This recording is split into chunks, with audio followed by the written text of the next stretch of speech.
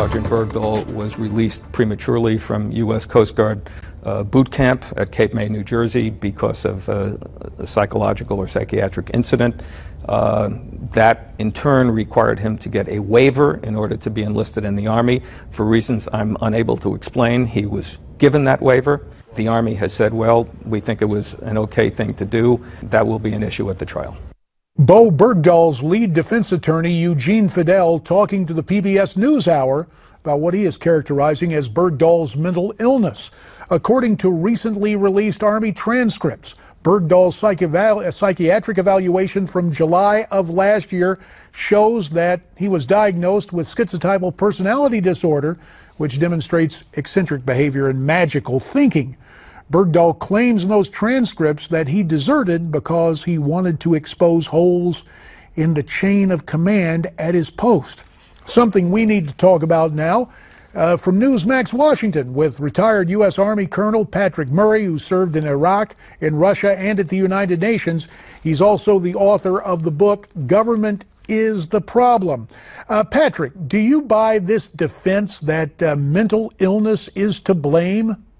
Good evening, J.D. No, I think this is a diagnosis in search of a case. Look, this came over 6 years, this Army Sanity Board evaluation, after Bowe Bergdahl, then Private First Class Bergdahl, deserted his crew, his unit, and subsequently was captured by the Taliban and held for 5 years. So I think this is very much after the case, and I think that their defense is trying to play this out in the court of public opinion. Fair enough. We will continue to monitor this and get your reaction in the days to come as these proceedings continue. Let us talk about the fight against ISIS in Europe, because it's something very important we also need to address, Patrick.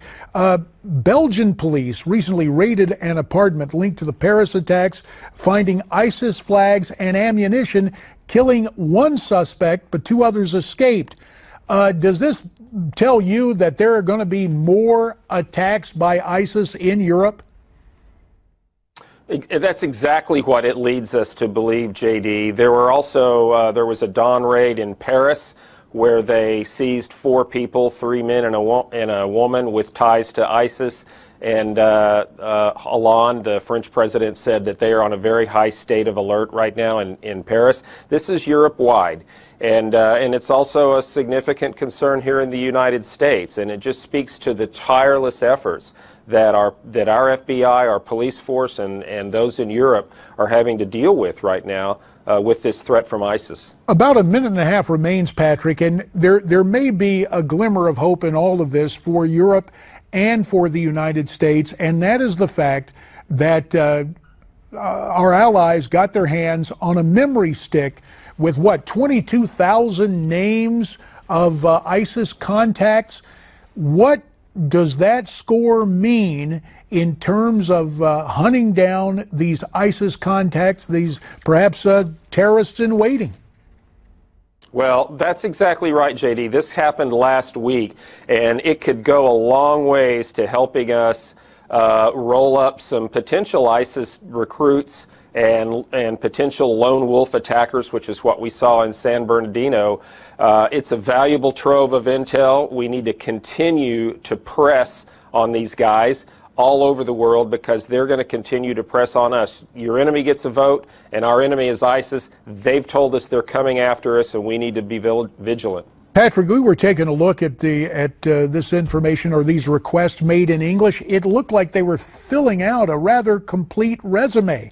If they filled in all the blanks, it should give us a pretty clear picture. Final 15 seconds to you for the last word. Well, that speaks to how organized ISIS is. J.D., they're more than just a terrorist organization. These guys are a budding state, and the level of organization that it shows in their recruiting process is exemplary of that.